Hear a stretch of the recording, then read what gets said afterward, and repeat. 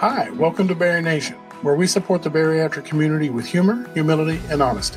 You've just tuned into a podcast that welcomes you into a community, a resource center, and a safe place that powers your journey towards personal wellness. Our goal is you leave us today feeling hopeful, inspired, and ready to live your best bariatric life.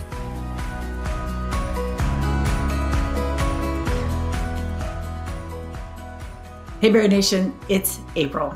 If you are feeling a little lost, alone, maybe a little scared or worried about an upcoming bariatric procedure, or if you're 6 months post-op and things are starting to shift and get a little bit more difficult, we understand what that feels like. It's why we created the Bari Nation membership community. It's our own app where you can connect with experts in real time almost every single day to ask your questions, get answers in real time, and connect with fellow patients who understand what it means to do the work of weight loss surgery. Join us today in the amazing Bari Nation community by visiting barination.mn.co. Invest in yourself and invest in your health. Welcome, Bari Nation, to another fabulous episode of the podcast. Today, we are inviting a brand new guest that we have never had an opportunity to talk to, but we are thrilled to be introducing you to JJ Rodriguez. We met him at the ASMBS conference this year, where he blew our minds about exercise and movement after bariatric surgery. So if you have been wondering how much exercise or movement do I need to get in before and after surgery, what's really going to be the most impactful, and just how do I approach this, this conversation is 100% for you. So I'm going to turn the microphone over to JJ. Will you introduce yourself for our audience?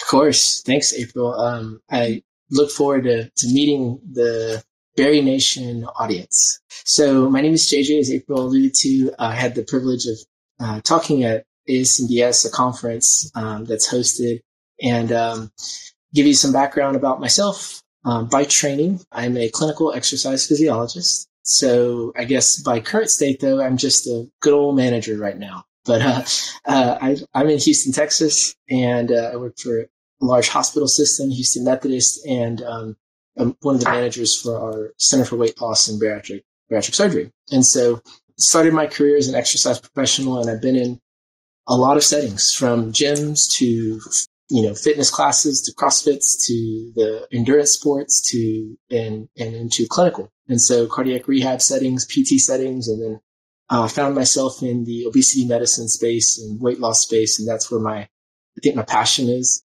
relating to exercise. And so that's a little bit about myself. I started in executive and clinics and teaching people about exercise. And that's where I really noticed large gaps in exercise education. What's perceived out there in social media and what you may think exercise is, and then what actually like the literature says about exercise. And so that kind of really spun the education. So for about 5 years, I taught a ton of classes to a lot of people. And the whole idea was like, how do I figure out how to make exercise relatable? Because what I learned early on is that no one really likes to exercise. There's actually a very few small percentage of people that like it. And so, if that's not the trigger, then how can you get people to move more and find it part of your daily routine? So that's a little bit about my path, I guess. It was just incredible when we were sitting in your myth-busting class that you were leading, and the things that you were saying about exercise absolutely resonated with myself and Christine, who I was there with, because I too don't like exercise. I like to move my body, but the thought of exercise comes with a lot of baggage. And when you talked about what you're going to talk to us about today, it absolutely blew my mind. And I think I texted Jason and Natalie right away, and I was like, you guys have got to hear this guy. You have got, this is going to absolutely blow your mind. So we're just so thankful that you are such a skilled educator and that you are here to really help us understand how and where movement can benefit us along our bariatric journey. Yeah, of course. It's a fun story to that. No one likes to exercise. So I used to, when I first started as a clinician, I prescribed exercise. And this is the conclusion, the aha moment for me. And 99% of individuals did not do what I said. And so right from the beginning, it was like, this isn't going to work. And so I actually did an activity in support groups And in classes, pre-COVID, there was a lot of in-person and we had a lot of in-person engagement. And so I had them draw it. I don't know where I got the activity from, but it was a real fun activity. And I'd have them draw a word association. And I did this at ASMBS. And it's such a fun game. And so I'd say random words. I'll give you an example. Y'all can play with me, right? If you don't mind. Entertain me for a second. When I say a word, say the first thing that comes to your mind. Like, don't overthink it. Just be very simplistic. It can be inappropriate. You should hear some of the support groups I've hosted. So let me give you an example, right? Fire truck. Fire. Help. Perfect. Very good. First thing that comes to mind. Banana. Gross. You said banana? Oh, I love bananas. Bananas are my jam. Good. All right. Olympics. Medals. Badass. Cool. Exercise. No. Hard. Move. Better. Groove. Okay. This is what I used to do, and I actually had patients draw it.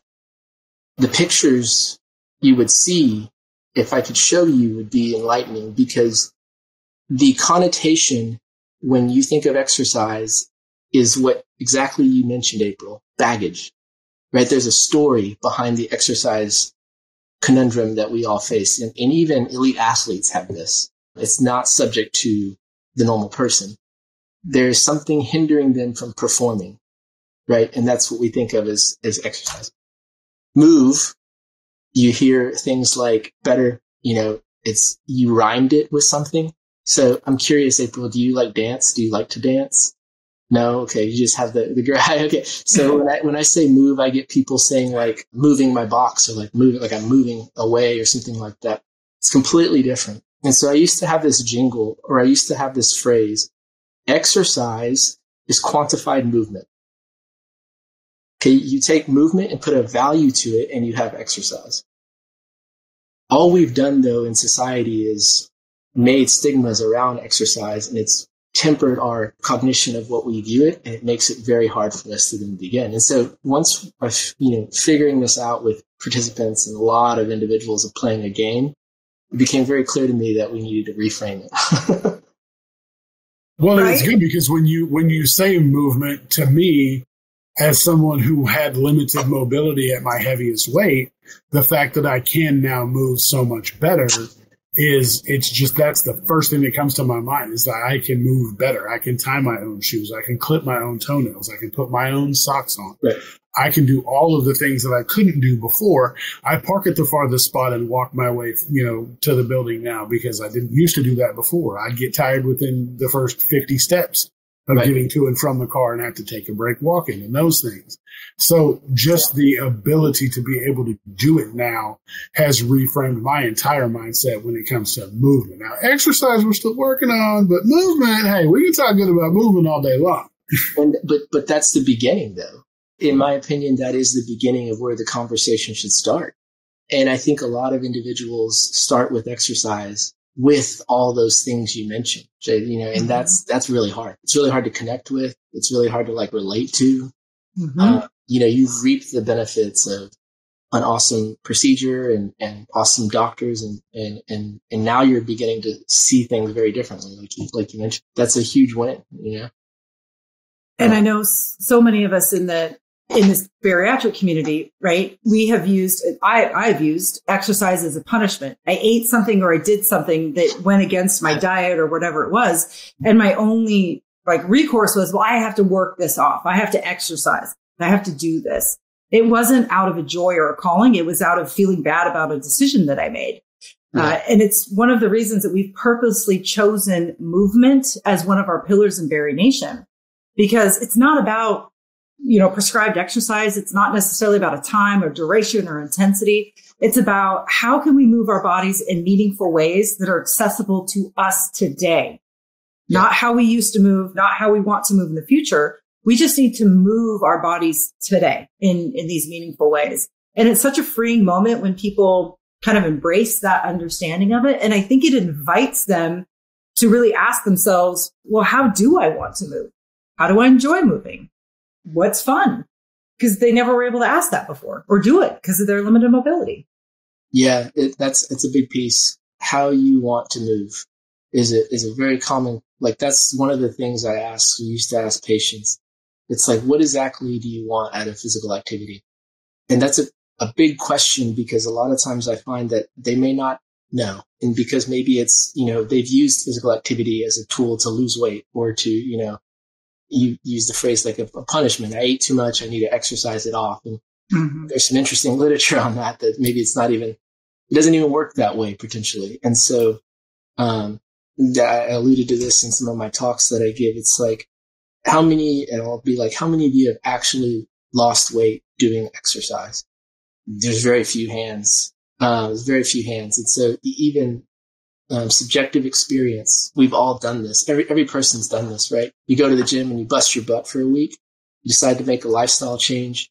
You got hyped. You got a new program, fits you, like it, and you go do it for consistent. I mean, you put in all the work and the outcome you expected wasn't what you wanted. And I hear that story a lot. And so the question is, what exactly were you looking? And if it was weight loss, let's talk about it. Let's talk about why maybe that's not the best view of it. Yep. Well, that's actually a perfect segue because the first question we want to ask you is about that. And Jason, I have a true or false question for you that I'd like you to answer. And I know the answer and JJ knows the answer, but okay. Are you ready? Ready. True or false? Exercise will not help bariatric patients lose a significant amount of weight after surgery. I would have to say that's true. JJ, the answer? It's true. It's true. Yeah. Okay. I just want to do a full stop here because in my brain and in Jason's brain and the brains of millions of bariatric patients, we think we have to exercise to lose weight. And when you shared this at the ASMBES conference, you broke my brain. And I was like, I need to understand this better. And when you showed the data, exercise is important, movement's important, but it was that significant weight loss. That piece of it was like, oh, this is new. So I think a big piece here, I'm kind of curious. I don't want to deviate. I may come back to it. But Jason, why do you say that? Because one of the things that we have said in Barry Nation from the beginning of Barry Nation is fitness happens in the gym, weight loss happens in the kitchen. Okay. And so I know that for a better part of us being able to sustain a healthier body and to kind of replace the fat that we've lost with muscle to kind of help shore up, some of the composition changes in our bodies, that is important to do, but at the same time, you're not going to drop 50 pounds, of your first initial, weight, just being in the gym and still eating, however you want. Yeah, I love it. You have a mantra within the community. That's so good. Yeah, so I think when we go back to that statement and that question, we have to define significant. And when you look at the literature and the research of this is where headlines and research differ. You can get a headline that says exercise helps with weight loss. That's a true statement. But if you read the paper, how much weight loss is specific and what are we calling significant? So papers are judged and are based off, they call it power essentially, or statistical significance. And a lot of times when we see those headlines, we don't double click under to see like what was significant. And when we look at large scoping reviews of exercise isolated with weight loss, Barry, non-surgical weight loss, significant is defined by 6 pounds. And 6 pounds in most of these studies happen over months. And so in the review, and this is some of the literature I presented I present to patients, we talk about 6 to 10 pounds max isolated exercise, and it's over the course of a year. The reality is it's like a pound a month, but it's considered statistically significant for the purposes of the study. And so I think a lot of times when we extrapolate or we don't read the details of like how much was lost in X time frame, those are critically important. And, you get a headline that's kind of deceiving. There's truth in it, but it's also not relatable to like public domain. So an example, like, would you want to bust your butt for a year or 6 months to lose 6 pounds? Like that's not significant to anyone. And so that's a big key piece. Now, I guess why it doesn't occur? Man, there's a lot of reasons, but I think the prime reason is we don't burn as much as you may think. We don't burn as much calories as you may think, and your exercise session can't compete with a smoothie. I would say even a fruit, even a smoothie. And so there's a simple, we all hear calories in, calories out, and that's kind of the basis formula. And to the degree it is true, there's a lot of variables that can hinder it and make it difficult for others, but it's just hard to outburn calories. So that the mantra you have about the kitchen and the gym, and that's very true. And I know, Jason, in Berry Nation, we talk about this all the time because people very much want to equate, right? Like, I'm going to move, I'm going to exercise, I'm going to do this, and it's going to power my bariatric journey. You and I both experienced something very different. I didn't move for basically the first 3 years of my bariatric journey. I think you were kind of the same. And I lost a significant amount of weight. So that helped me prove that like there is this disconnect. Exercise and movement is critically important for the human existence. We're not saying that. But when we conflate them, it almost becomes this source of anger and frustration for us because we think we should be getting further because we're exercising, we're committed to this and we're doing this. And it absolutely could be helping you feel better. But when it comes to the weight that you're losing, the surgery is doing that, right? The metabolic surgery has taken over. And I know you and I have both gotten to this place where we really have been able to separate, okay, right? Fitness happens in the gym, movement, whatever. It's all about what we eat and how we choose to eat it that is making the biggest impact on our diet. And I know you've discovered that too, Jason. Yeah, no, and one of the hardest things about somebody on their bariatric journey and including the gym too early or kind of in between where they're still losing weight, they can be doing regular weigh-ins. And if they're going to the gym and hitting weights and doing other things, the first thing they're going to see is, oh no, I'm up on the scale 5 pounds. I've been going to the gym hitting it hard for the past 3-4 weeks. And now it's time for me to weigh again. And the scale's up. Like I'm doing all this movement. Now what the hell? This is the worst fit. And like, this is a common thing that I hear in support groups let me kind of elaborate on this. Because this is one that's like a myth, right? And so this is one that's very tricky because I see clinicians fall into this trap quite often too. And I had a whole section about myth busting on this because it's important that as clinicians, we use the right words. And this goes into, I started exercising and I gained weight. The common thing that I hear clinicians, the biggest mistake I hear them say and make is that it's due to muscle.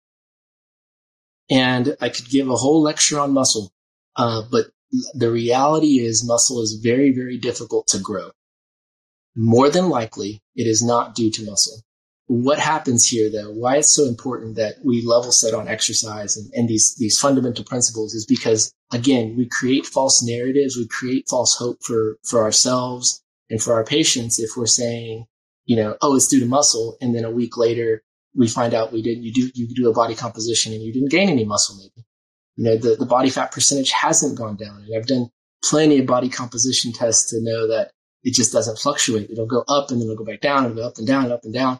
So, what is it caused by that? Why do I have an increase? There's a couple things to think about. One, it's very possible that you begin to physical exercise and then overeat. Overcompensation is very common, right? Oh, that workout kicked my butt, sweating. I'm going to have a meal. That meal just was way too many. Again, we didn't burn as much as you may think. They always tell patients, like, per your workout routine, the two most important meals is pre and post, but the pre and post is not drastic. Like it's a serving. It's not like a whole meal necessarily. So, those are important things to keep in mind. For new workout individuals that are just starting a workout routine, there is inflammation that will occur in the body. So there is swelling that can occur. And so it could be due to hydration. You'll see this very easily if you have like a simple body composition scale and you just do it at your house or even just weigh yourself before and after your workouts. And then the next morning, you'll see fluctuations that range from anywhere from 2 to 5 pounds. Obviously, this is not due to weight loss. And so, those are real key pivotal things. I always tell patients, we need to look at weight in a trend line over time. You can't look at the individual weight point because it's going to fluctuate so much. And so the trend line overall in the data, is it negative? And if so, over months, then it's positive, right? You can't take the one exercise routine where you bounced up as like exercise is not helping me overall. And that's really hard to digest though for a lot of individuals, because you put in the work, you expect to see it go down. And some of these realities with exercise, like the moment we can begin to release those, you begin to have a better relationship with physical activity. But man, I tell you, even personally, it's very difficult to move out of that mind trap. And we hear these all the time in the community, which is why I was so mind blown at ASMBS. And that's why I was so excited to have this conversation with you, because we have carried these things. We read the headlines. We don't really go into depth, or we don't understand how to read these studies. And we just assume that what that headline says is correct. But in actuality, it's partially correct, right? We're making this entire narrative out of this small piece that is true. Right. Yeah. Right. So I think, what comes to our mind during this conversation, it's like, okay, so exercising isn't going to equate in any significant weight loss for me as a bariatric patient. So why exercise at all? Right? Like why do it? Yeah. Or why move at all? Yeah. So the body is meant to move.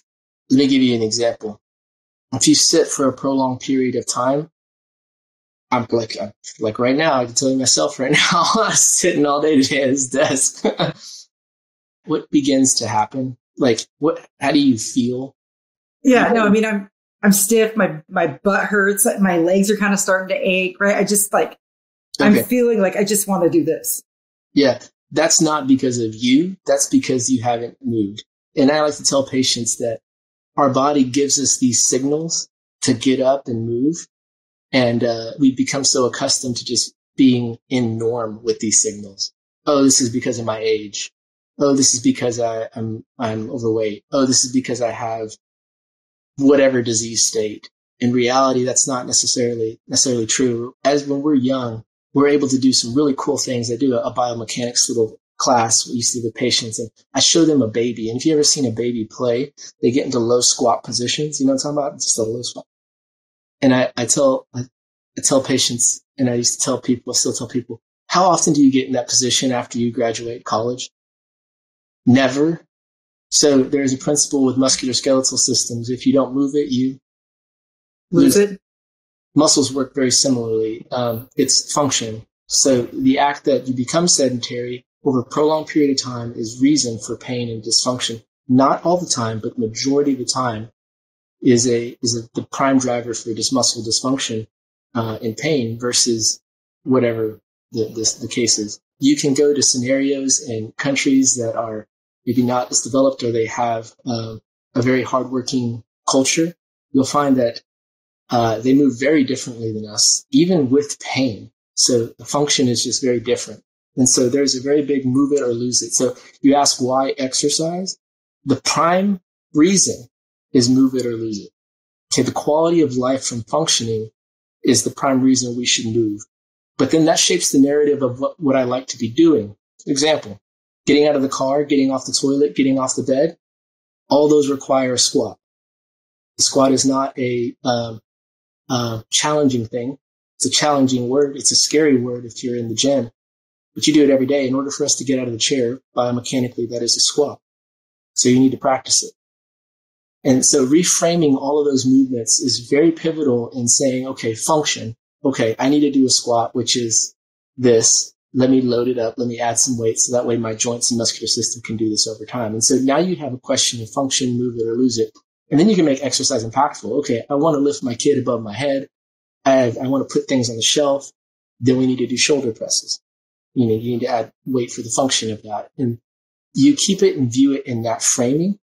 And then you have a different discussion about exercise. I think that's the prime way we should look at it. Number one. Secondarily, reason to exercise is just overall disease state.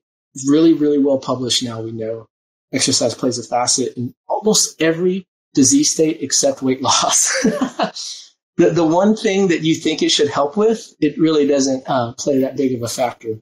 But very large scale studies, when we talk about like diabetes, when we look at cardiovascular disease, and then long-term studies of individuals, what they'll measure is what they call a hazard ratio or a risk ratio, the percentage of an event that could occur to the individual that ends their life or causes a disruption in life. Individuals that are performing physical activity, and I can define what that is, the total amount, the relative risk ratio drastically declines. And so, you look at it for quality of life, essentially. So function and then quality of life, reducing risk of all-cause mortality, risk that we develop pretty well published for cancer now, and many, many other things. So those are the things that this is why we should exercise. And then the question is, what's next? Once you check that box off, then it's like, okay, I find most people, they're not satisfied with that. And so then it opens up a different discussion, and we start to get a little more complicated, but that's kind of a foundation, level one, why we should exercise. I can tell you the riskiest part of it all would be me trying to get in that low squat position, because I ain't been in that. See, you stay graduate college, shit. I ain't been in that since I started grade school. I don't know what it's like. That's no thanks. I'm 6'4", 270 pounds, so that is not happening. There ain't no low squatting over here because none of y'all can help me get up. Exactly. Yeah, no, that is there is no other tool that we say that is normal, but we expect that from our bodies. It's very custom. My wife is an orthopedic physical therapist, and her specialty is in back pain. And everyone knows this story, right? The phrase is, I threw out my back, right?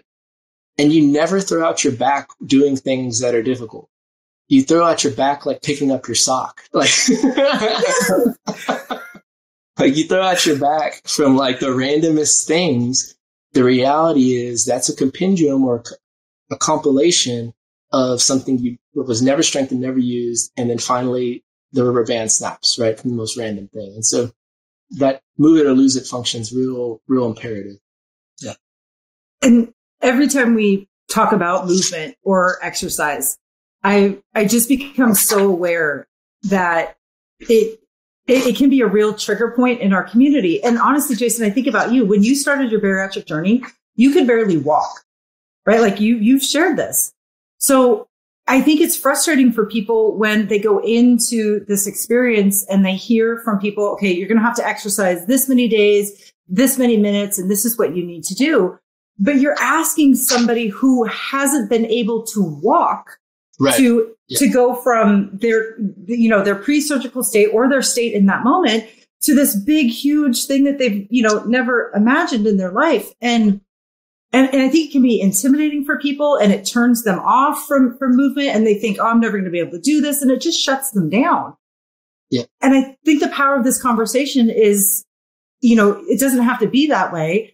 And that if we are really changing our mindset when it comes to movement, and we are looking at the functionality of our current body and how functional we want to be, it's that move it or lose it mentality. And we focus on starting where we're at.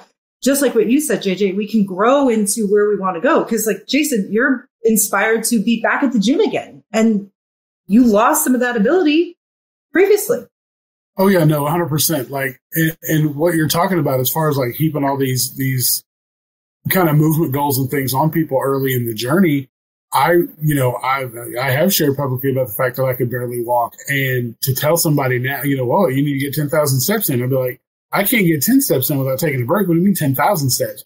And now I went from doing 10,000 steps a day to that propelling me into wanting to be back in the gym, which I started. And now it's, you like what it's a sequence of movements and things that are going to happen over time, but it's never brought to people's purview like that. Yeah. It's always like, oh, you got to just do all these things and you'll be able to do it. You'll lose all this weight. It'll be great. Have a good time. Like the kind of, the movement aspect and why the movement aspect is important is as undersold as the mental aspect of this journey. Like those are the two things that they don't really take time to fully explain.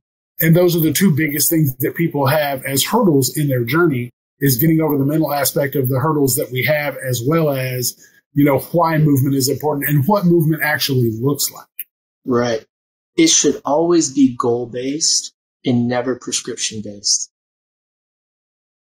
And if it's goal-based, movement could be getting up out of the chair for 10 reps daily, whatever you're willing to commit to at the time. And then it grows from there, just like you're saying. And so I think we get, your providers, and we get caught up in the prescription-based, and it's correct, but it doesn't relate. And so, and that's a huge piece. It is. It's massive. So it's like taking somebody who just bought hiking boots at REI and telling them, oh, well, tomorrow we go for Everest. Let's go. Yeah. And it's just because I got the boots doesn't mean that I can just go climb Everest. Like, can I get a hill first? Can I get, something? Can I get a local trail that we go down before we start climbing the big stuff? Yeah, no, that's exactly right. And I think that there is some motivation behind that too. I see this occasionally with patients where, you get the gear, you go do it and don't meet your expectation. And then that's another kind of little punch in the stomach again, it's So, yeah. So like exercise, I can chat about like what's required. Like there's the prescription, like you mentioned, they say go 150. So 150 minutes, 30 minutes, 5 days a week, right? That's the kind of this prescription. That comes from large longitudinal studies. When I talked about hazard and risk ratio, when they look at physical activity that's performed and quantified, there is huge dips in hazard ratio at different segments of exercise. And so there's a good graph in a publication, a meta-analysis that displays this. And I think the big point to note is that physical activity benefits can happen at very little physical activity at light intensity. The hazard ratio drops at a heavy point with 10 minutes of physical activity, and even less, but specifically looking at the literature piece. So, and then let's say you go to 30 minutes, there's another dip in hazard ratio. Okay, let's say you get to 150 minutes, there's another dip in hazard ratio. And so where this ideal 150 comes from, or 30 minutes, 5 days a week, is when they look at that long-term data, the curve for hazard ratio levels out at 150. So the risk is drastically reduced and doesn't get much better as far as all-cause mortality health benefit at 150. What's really interesting is physical activity in the 250, in the 200 range, 200 minutes, that's a lot of exercise, like an hour a day. It doesn't move much more. So the benefit of health is not much more improved. At 250 greater, it actually makes a J-shaped curve. It goes back up. And so we see this with extreme endurance athletes. You see this with people that perform a high level of exercise. A lot of times has to do with inflammation, poor recovery that leads to having actual a risk of something occurring again. And so the idea I need to do more and more and more and more is not true at all. It's like do less. And if you really want to optimize it, if you can, sure, get to 150. But we see it's you're having the lowest risk based off what we know about what occurs. But it's not necessarily necessary depending on someone's goals. You know what I mean? So I just want to clarify this because I think it is such a profound nugget of like information for us. 10 minutes at light activity is the marker for health benefits. No, 10 actually, minutes. It's that we see markers for health benefit at 7K steps. That's actually been looked at. Steps has been looked at. 7K steps, there's health benefit. 5-minute walk has a reduction in anxiety and depression. So again, we'd have to define health benefit. Okay. Right? Where what exactly? Because it's not weight loss, right? We've already defined that. Correct. Right. If you're looking to reduce stress, it does a 5-minute walk help reduce stress. If you're looking to reduce, very clinically example, but blood sugar. If you're looking to reduce blood sugar, if you're a type 2 diabetic, postprandial, after you eat, going on a 5-minute walk, that's very well published at this point to help reduce blood sugar. So the goal is like what you're defining as benefit for yourself, right? At that time. Let's go back to the steps, of Jason had alluded to, don't climb Mount Everest, set the goal that makes sense to you. The benefit happens at very little, and then move the marker based off what you want out of it. And so I get into like, how do you know? I teach on a concept in working with patients. Identifying the goals is so important. Identifying what you want is probably the most important thing, because that'll depict what your exercise plan should be. So if you want health benefit, want to live longer, want to function better, I want to play with my kids, if that's the status of exercise that you find that that's what you want out of life at this time, the amount of exercise you have to do is so minimal that it's negligible. And so I define this as what we call like a health benefit. And there's 3, I like to call them buckets that patient can fall into, right? So there's a health bucket. So the amount you have to do to stay functionally mobile, it's not a lot, right? To reap health benefit. Ideal health, where we see the biggest drop in improving your health, it's that 150, right? We kind of talked about that, but it happens at earlier states too. So, health benefit, 10 minutes, find something that's functionally applicable to you and do that, stick with it. And then, if you feel compelled to, get to 150 because it's helping in all-cause mortality. So that's like bucket 1. The second bucket is fitness. And the last bucket's performance. Each one of those buckets has different goals. All right, let me outline a fitness, because this happens very often. We conflate the buckets. So I want to tone my arms. That is not a health goal. That is a fitness goal. Okay, when we look at fitness, we're looking at cardiovascular strength, muscular endurance, muscular hypertrophy, speed, agility, body composition's actually in that bucket. We're looking at specific things that you're trying to improve. The biggest key, if you have a fitness goal, is specificity. Fitness goal is only predicated on specificity, meaning you want to tone your arms, then you need to work arms. Okay. Your sessions on the bike or walking will not tone your arms, right? So you have to get very specific on a plan that helps you get results. Kind of like the weight loss thing. You do a plan that you're not getting the results on, why even do it? And so that's a real big piece. The last one, performance. So the verbiage you're going to hear, performance, I want to run a 5K. I want to do a marathon. I want to lift X amount. I want to be stronger than this person, or I want to be faster than my kids.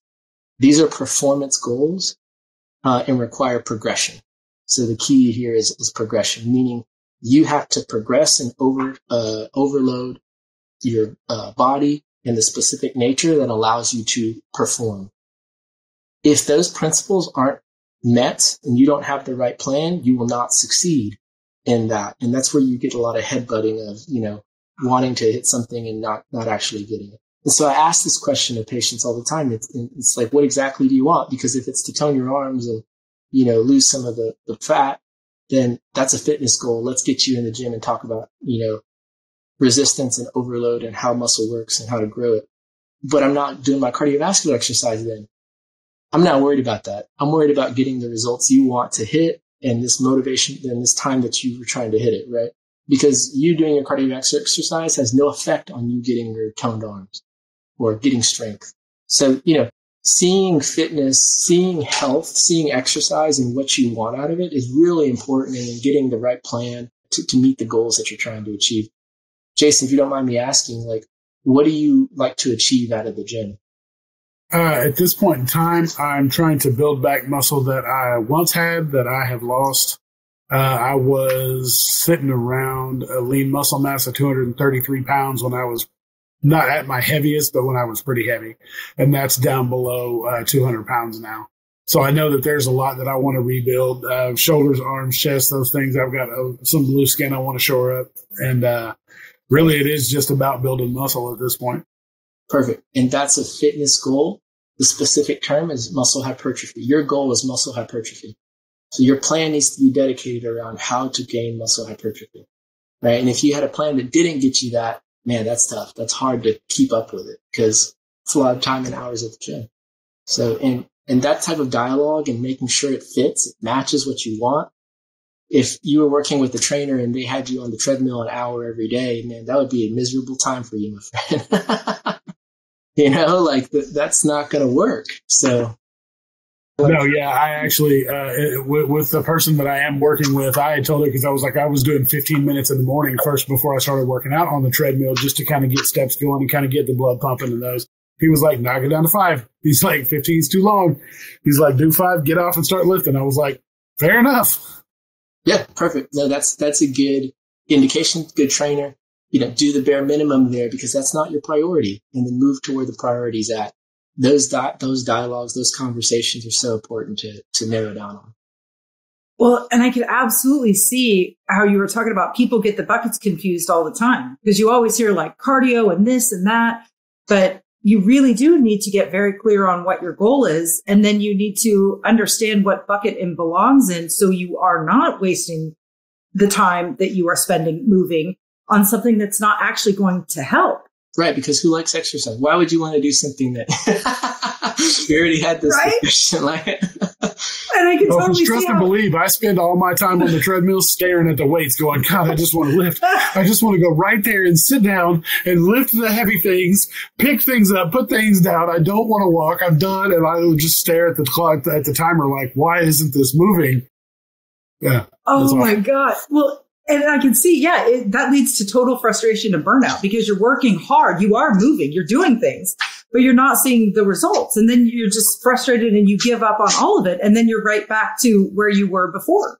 Yeah. I think what you see on like social and things plays a big factor, because I had an individual email me from the conference, and it was just about like, hey, I need help with this. It was really kind of cool.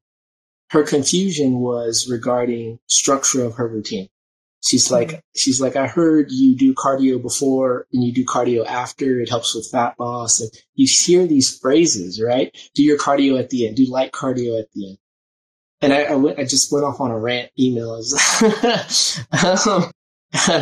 so, the phrase, what you'll see is like, do cardio at the end. It helps with fat burning.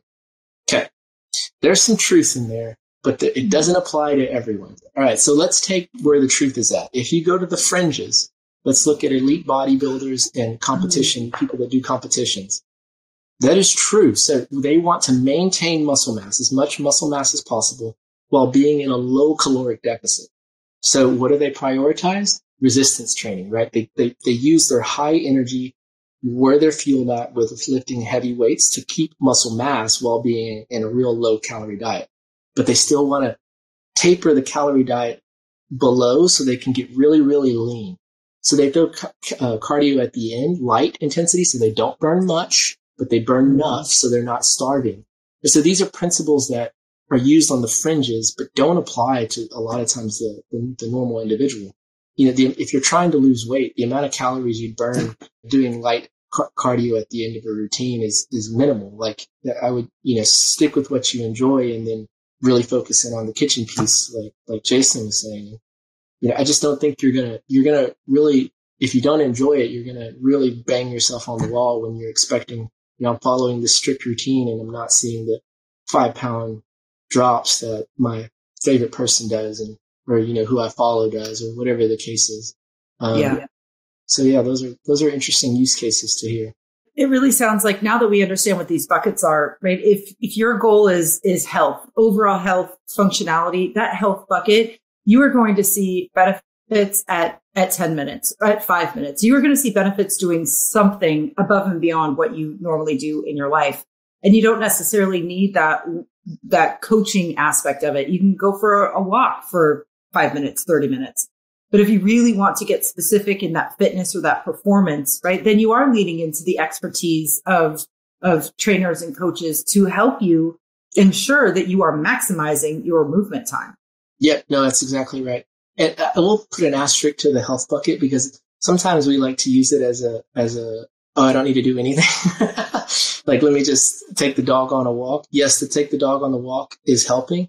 It's only helping if it's consistent. Remember, exercise happens when it's quantified movement. So I always ask, the one phrase I used to hear all the time is, I garden. I like to garden. And then my follow-up question was, how often do you garden? And it's like once a week. It's like, well, then we didn't, once a week of lifting is heading for your back to be thrown, back to be pulled. Mm-hmm. Your once a week of getting on the ground will not be enough to sustain age longevity. But you have to practice it. And so there's still work in the health bucket. It's just, it needs to be quantified, it needs to be consistent in order to maintain it, right? So that's one thing I pin. We will pin that too. And it is things that we talk about all the time in the Berry Nation membership community, right? We want to move our body consistently. It's one of our pillars, and we strive to live our pillars every day. And movement is one of those pillars. So being consistent with moving our body is something we are definitely all working towards. Yeah. I think one of the pieces too with the bucket concept that really gets patients and people, individuals, including myself, tripped up is moving between buckets. There's I always like to tell individuals life happens. And when life happens, the very first thing that's going to go away is your personal health. You're going to put away your sleep routine. You're going to put away your diet routine. You're definitely going to put away your exercise routine because you didn't like it to begin with. So, those are all things that happen. And so you hear this all the time, family members, stress at work, divorce, death of a family, and then just everything goes out the window. Exercise becomes a secondary thought. And then your once fitness routine becomes now health. Or, your health routine needs to become fitness. And people toggling between that is very difficult, I find. There needs to be some flexibility and grace when it comes to that, because you won't always be able to. There's a season for performance and there's a season for fitness. Health, I think, always has to be maintained, but the other two, it can get tricky because those are things that require your undivided attention and progression to. And sometimes you may not be able to give all of it. So, Wow. Oh my gosh. All right. We have covered a lot in this conversation. We're actually going to continue the conversation with JJ specifically around this bucket concept. And I have some questions kind of related to what you were just talking about, moving between the buckets and maybe focusing on two. We're going to save that for the bonus portion of the podcast. So if you are a supporter of the Berry Nation podcast on Patreon, you're going to get access to this. And if you would like to get access to it as well, become a monthly supporter. But before we go, JJ, is there one big takeaway that you were hoping people leave this conversation with? You were meant to move. And it's not very easy to figure out how you should do that. I think we need to give ourselves some grace when it comes to figuring out how to do that appropriately. I think we're told how to move, and you may get there, but in reality, you may not. And so being able to really come to a good relationship with exercise is going to depend on how you find what you enjoy and then being consistent with it. So explore what that means for you. And then that's probably the biggest thing I would like people to take away, because if you had more people kind of like your principles focused on function movement, I think exercise would be an afterthought, and I think we'd have a different conversation. Mm-hmm. We agree. JJ, thank you so much for joining us today. This has been a phenomenal conversation. We appreciate you. Thanks for having me. Just 4 years ago, I joined April and Jason on what was then the East to West WLS podcast. I loved their passion to close the gap between bariatric patients and experts in the field. Today, as the Berry Nation podcast, we've recorded over 200 episodes and interviewed countless medical and mental health professionals and patients to help bring the bariatric world together. As a listener of Berry Nation, you've supported and directed this podcast. From giving feedback and asking questions, your voice has helped us create the podcast we know and love. If you enjoy our episodes and want more, your financial support can help make a difference. By joining our Patreon, you help us keep the content coming and improve the quality of our show. Head to BerryNationPodcast.com to become a Patreon supporter today. Thank you for being a part of our podcast.